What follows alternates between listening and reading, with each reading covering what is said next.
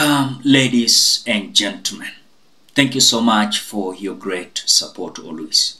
I'm so grateful for your continued support to this channel. Thank you so much, ladies and gentlemen. Kenyans, today, police officers in Nyeri saw fire with their two eyes. They never believed what they saw. When the Kiambu senator was summoned to report at the National Police Service RCIO Office Central and CCIO Nyeri County, and after presenting themselves, he was escorted with other members of parliament. Again, they were summoned tomorrow. Wamekuwa summoned tomorrow, waende DCI headquarters, Kiambu Road. Now, when the Senate of Kiambu alitoka hapo National Police Service RCIO Office Central and CCIO Nyeri County, walitoka hapo nje ili wa address the common mwananchi. Naye polisi wakakuwa deployed kwa streets. But wananchi wa Nyeri, they decided they are not going to be frustrated with these police officers because they know these police officers are being used.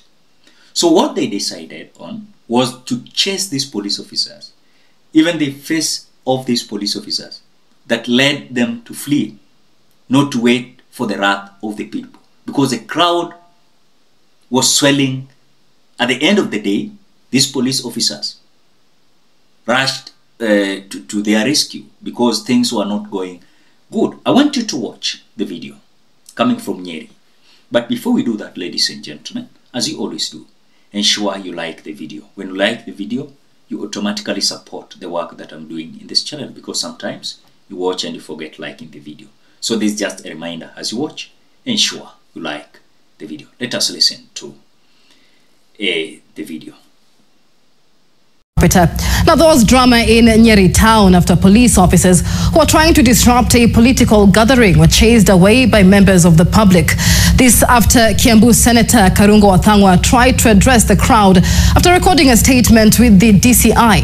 And then TV's Ruth Sarmoi Chesenge now reports the Kiambu lawmaker will still be required to present himself at DCI headquarters to record another statement.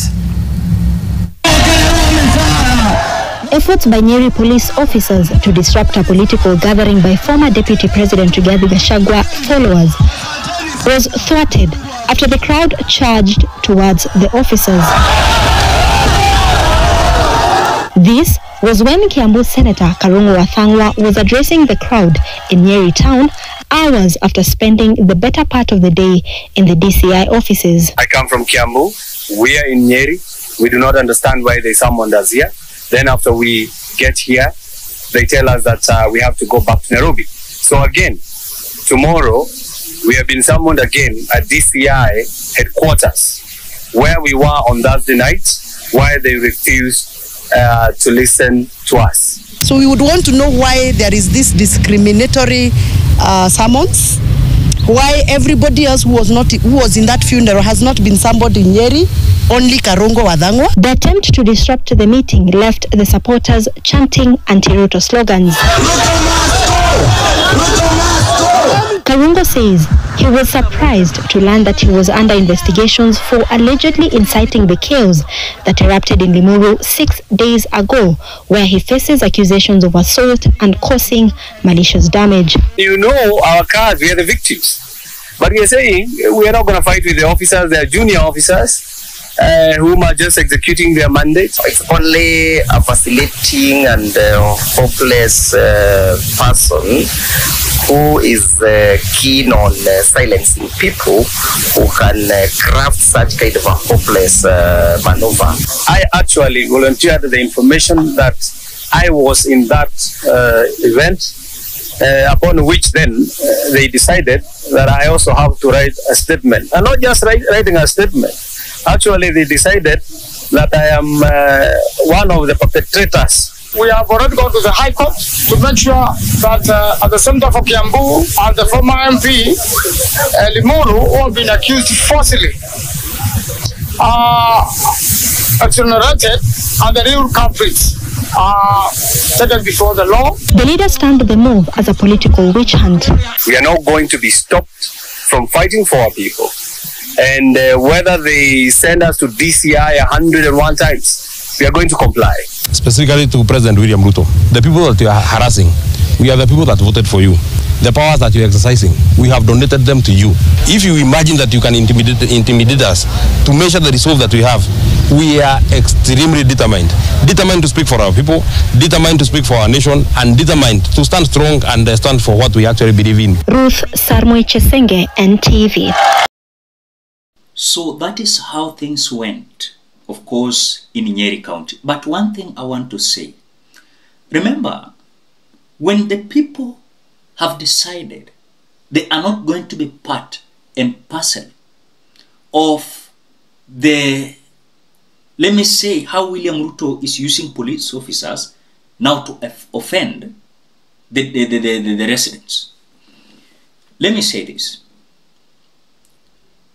The politics of Mount Kenya region is so hard for William Ruto to regain it. I know we are being told that, but still William Ruto is controlling Mount Kenya region. But I want to ask you, can you please pinpoint which county William Ruto is fully controlling in Mount Kenya region? Even when you look at even what happened in Nyanza, it was just that William Ruto is having the upper hand of Raila Odinga in Nyanza. Then I want to assure you that without Raila Odinga, William Ruto cannot access Nyanza. The same to some leaders in Western.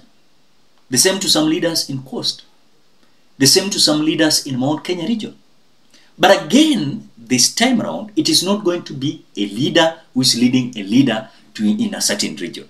It is about the interest and what you have done to the people. What you have done to the people.